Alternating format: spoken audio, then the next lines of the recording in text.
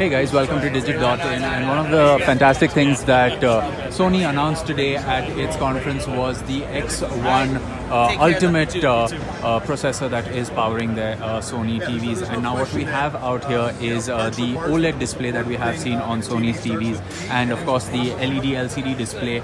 And the biggest difference is the processor that's powering it.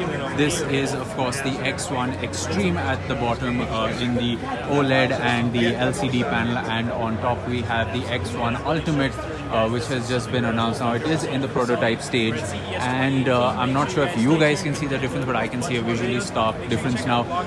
To explain this very simply, conventionally over the X1 Extreme, what the processor did was took each frame that you were watching on screen and then processing that with the color gamut, the brightness, the entire jing bang yang of everything that you're watching on screen essentially. But with the X1 Ultimate, what happens is that it's object-based rendering in a manner of speaking. So the house is rendered separately, the lake is rendered separately. It's not just one frame, it's each object in each frame, and that is what gives this frame, or each frame, each second, this different color, this more vibrant look.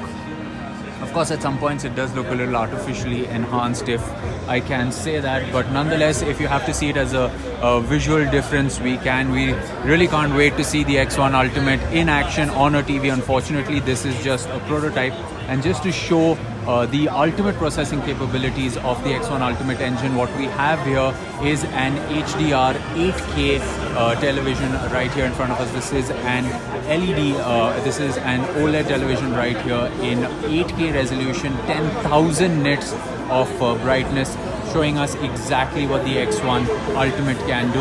And for those of you that remember our favorite, the Sony Z9D, well, here is a version of the Z9D running on the X1 Ultimate as well.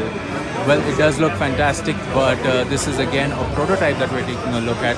We can't wait to see TVs launch running on the X1 Ultimate and to see how they fare in the market. And of course, they will be pretty expensive. All the 2018 lineup of TVs that Sony has announced run on the X1 Extreme, which is something that we have seen in action. But it's interesting to see what a new processor from Sony can do. Thank you so much guys for joining us on this video. We will catch you in another video for more coverage on CES. Stay tuned to Digit.in.